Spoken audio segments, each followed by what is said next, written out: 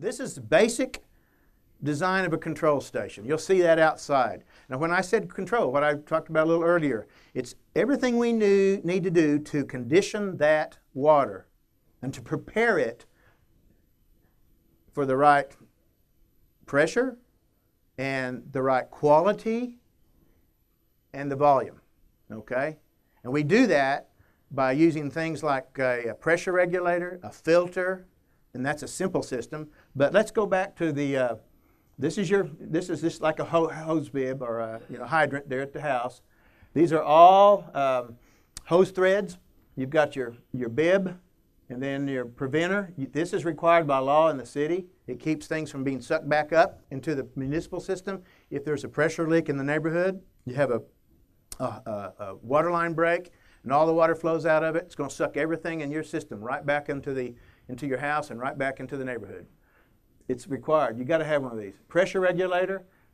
As I said, most municipal water is anywhere from 40 to 60, 70 pounds PSI, depending on where you are in relation to that water tower, right?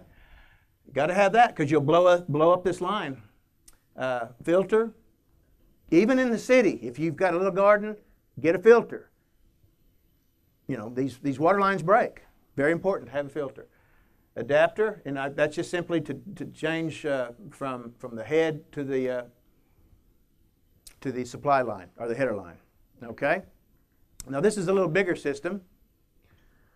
This is a commercial type system. This would be for irrigating an acre or two. And this is actually at the Noble Foundation when we were doing a project back several years ago. This is our water source. Notice a little bib here. We want to have a source where we can source of water so we can clean out our filter. And then we've got a supply line here. We have a check valve, vacuum breaker. This one in particular is a check valve. And then we have an injector manifold right here. Now the injector, this particular one is a dosematic. We'll look at some different ones a little bit later.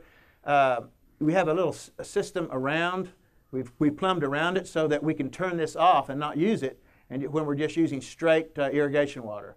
We'll turn this one off and route some of it through the injector when we want to inject fertilizer or chemicals for some reason. Okay, and then we've got our filter. This is always downstream of the injector to take out any impurities, anything that doesn't go completely into solution.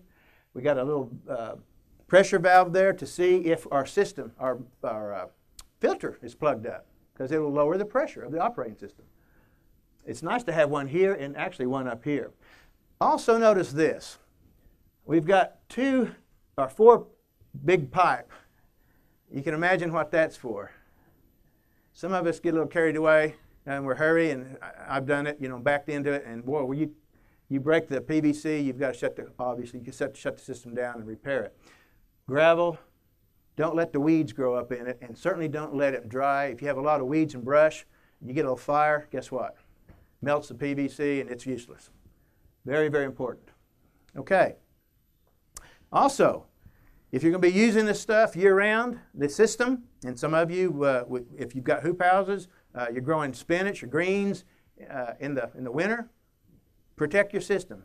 Insulate it. A lot of people will put a little, just like a pump house, put an electric heater in there, keep it from freezing. We'll talk about servicing the system a little bit later on for winterization.